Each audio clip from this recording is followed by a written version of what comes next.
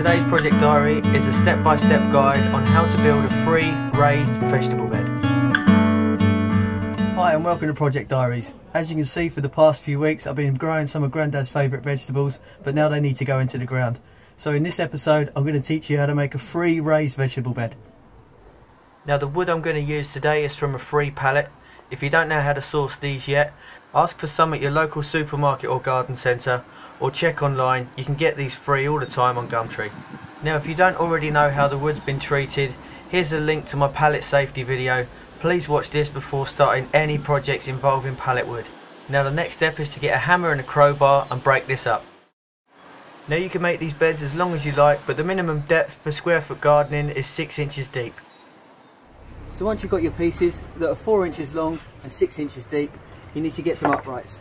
So I just need to cut 4 of these 6 inches long. So just get your tape measure and a pencil and measure out 6 inches across. Then get your saw, and you can use that flush up against there, and that'll give you a straight edge.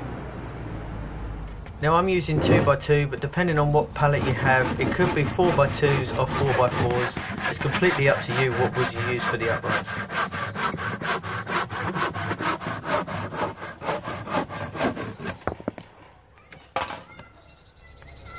Just do that 3 more times.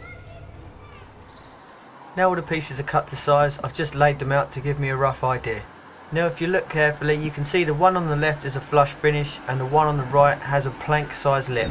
Now hopefully you saved all the nails from earlier. If you are using nails, you need to get one of these pieces, cut a 45-degree angle in each end, put it on this side and nail them in, because once the soil's in, it's going to start pulling all the wood apart. But luckily I've got loads of screws left over from a previous job, so I'm going to use those.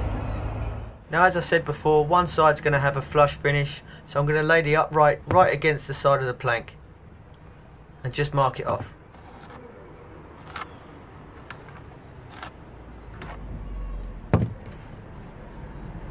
Now for the other side, I'm going to use a scrap piece of wood the same thickness as the planks that I'm using, and just mark down this edge.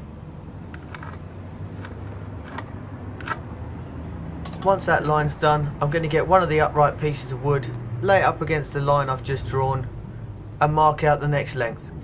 Then just do the same measurements on the other 3 pieces.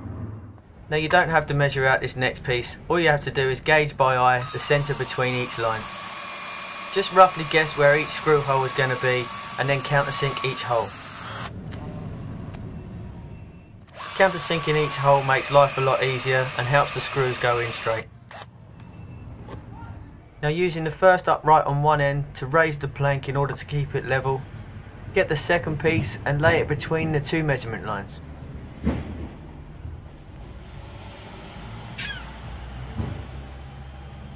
Once you're happy the 2 pieces are correctly in place, get a screw, use some body weight and screw the pieces together. Now the reason why I'm using 2 screws is to stop any movement once it's all been assembled.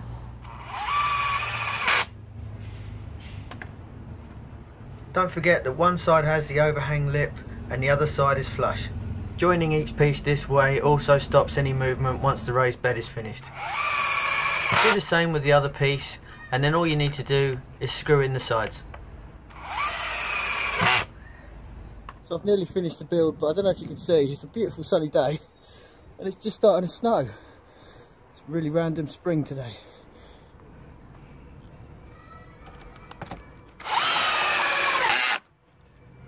Now the bed's in place, I found a bunch of these.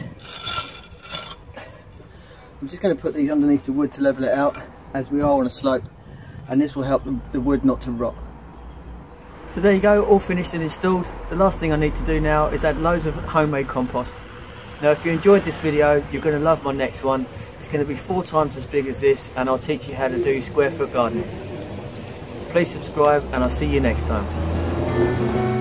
If you'd like to keep up to date on all my future videos, don't forget to subscribe now.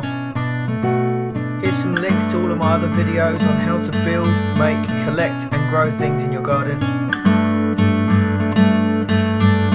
Thanks for watching and I'll see you again next time.